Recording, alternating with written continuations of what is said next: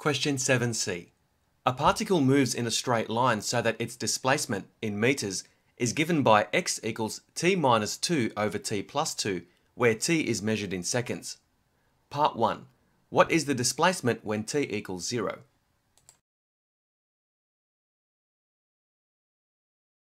Substitute t equals 0 into the displacement equation to find the initial displacement.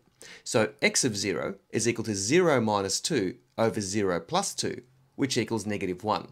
Therefore, the initial displacement is negative 1 meters, or 1 meter to the left of the origin.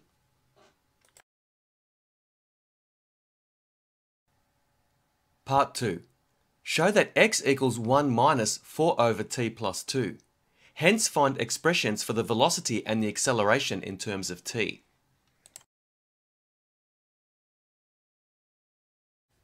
The numerator t minus 2 can be written as t plus 2 minus 4.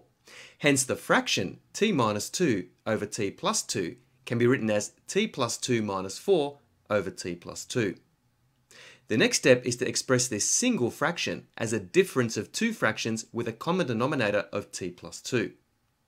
So t minus 2 over t plus 2 is equal to t plus 2 over t plus 2 minus 4 over t plus 2, which equals 1 minus 4 over t plus 2 as required.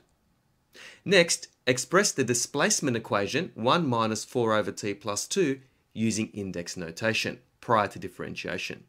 So x is equal to 1 minus 4 times t plus 2 to the power of negative 1.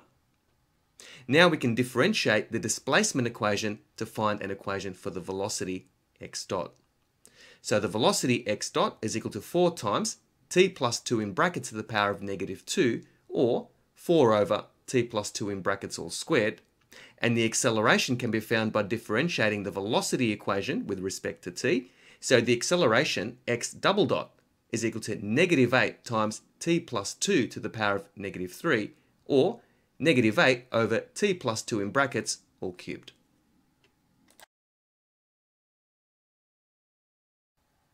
Part 3. Is the particle ever at rest? Give reasons for your answer. The particle is at rest if x dot, or the velocity of the particle at any point in time, is equal to 0. Consider the velocity equation x dot is equal to 4 over t plus 2 in brackets squared. Now this fraction can never equal 0 for any value of t greater than or equal to 0. And since x dot cannot equal 0 for any value of t greater than or equal to 0, the particle is never at rest. Part 4. What is the limiting velocity of the particle as t increases indefinitely?